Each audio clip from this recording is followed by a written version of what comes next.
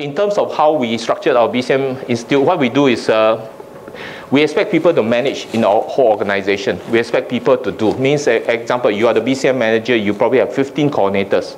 So you expect them to do. So the competency is do. By the way, we are beginning to run WSQ courses. Okay, so that's why we are very good at competency now. Whether you are competent or not yet competent. All right. So the last part is know, because you have another 100 people who just know.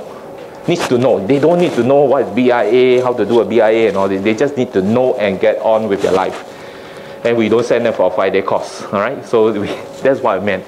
So it's supported by a body of knowledge, and this is the trust towards the competency. And how we have done it is this.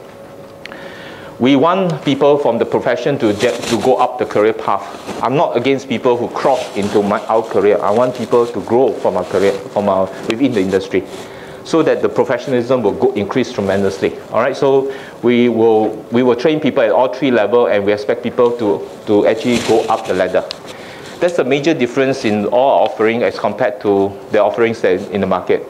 The reason why a lot of people don't offer this, because the cost value is very low and it's very high. It's easier to run expensive courses and make more money.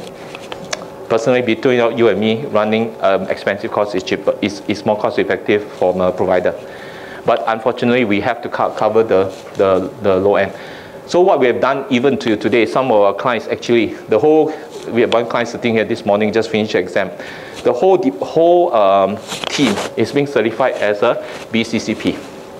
Okay, so at least now, if you go to ISO certification, you can tell people, my guys are now certified.